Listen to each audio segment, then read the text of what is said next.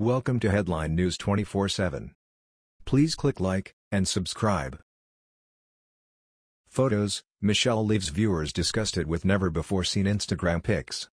Former First Lady Michelle Obama has left viewers in disgust with some never-before-seen photos that she posted on Instagram. Take a look at the many pictures for yourself. Remember that $65 million book deal the Obamas signed mere weeks after being booted from the White House? Well, Michelle has finally released the long-awaited cover photo for her memoir, and let's just say viewers aren't exactly impressed. Michelle revealed the cover of her new memoir along with never-before-seen photos that will be featured in the book, according to Daily Mail. The portrait, taken earlier this year in Washington, D.C., shows the former First Lady beaming from ear to ear with the book's title printed overhead. Mrs. Obama shared the photo on her social media platforms Thursday, explaining that the process of writing this book has been so personally meaningful and illuminating for me. She selected the cover for her book jacket from a photo shoot with renowned photographer Miller Mobley.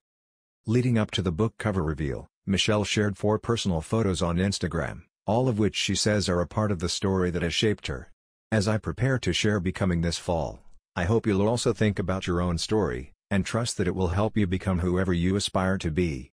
Your story is what you have, what you will always have. It is something to own, she wrote. So, it appears that life outside the White House hasn't served to ground Michelle Obama or make her down to earth. As evidenced by her social media posts this week, she is still the same race-baiting, ungrateful broad we came to loathe during the 8 years her husband was in office. One photo shows then Michelle Robinson with her parents in their cramped apartment in Chicago. My father, Fraser, taught me to work hard, laugh often, and keep my word. My mother, Marion, showed me how to think for myself and to use my voice. Together, in our cramped apartment on the south side of Chicago, my family helped me see the value in our story, in my story, and in the larger story of our country, she captioned the photo. Another picture shows a young Michelle at Princeton University in the early 1980s. This is me at Princeton in the early 1980s. I know that being a first-generation college student can be scary, because it was scary for me. I was black and from a working-class neighborhood in Chicago, while Princeton's student body was generally white and well-to-do. I'd never stood out in a crowd or a classroom because of the color of my skin before, she wrote.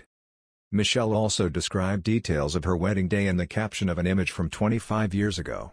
You can't tell it from this photo, but Barack woke up on our wedding day in October, 1992 with a nasty head cold. Somehow, by the time I met him at the altar, it had miraculously disappeared and we ended up dancing almost all night, she wrote. Have you noticed that we never hear Melania Trump complain about her less than glamorous upbringing? She had it much harder than Michelle growing up with communist parents in Slovenia. Only after she busted her butt to earn a genius visa and immigrated to the United States did Melania experience any real freedom. Hers is a true rags-to-riches story, but we never hear her opining about cramped apartments or working-class neighborhoods.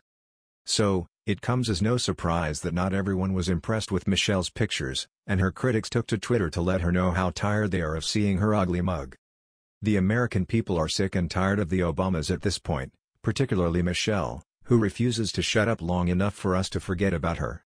We were forced to put up with them for 8 long years while they inhabited the White House. Now, we'd just like them to go away, thank you very much. It isn't typical for a former president and first lady to try so desperately to stay in the spotlight even after they leave the White House.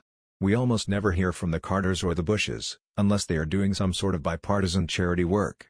The Obamas, on the other hand, have seemingly been clamoring for every new photo op and paycheck they can get their hands on since they were booted from the People's House upon President Donald Trump's inauguration.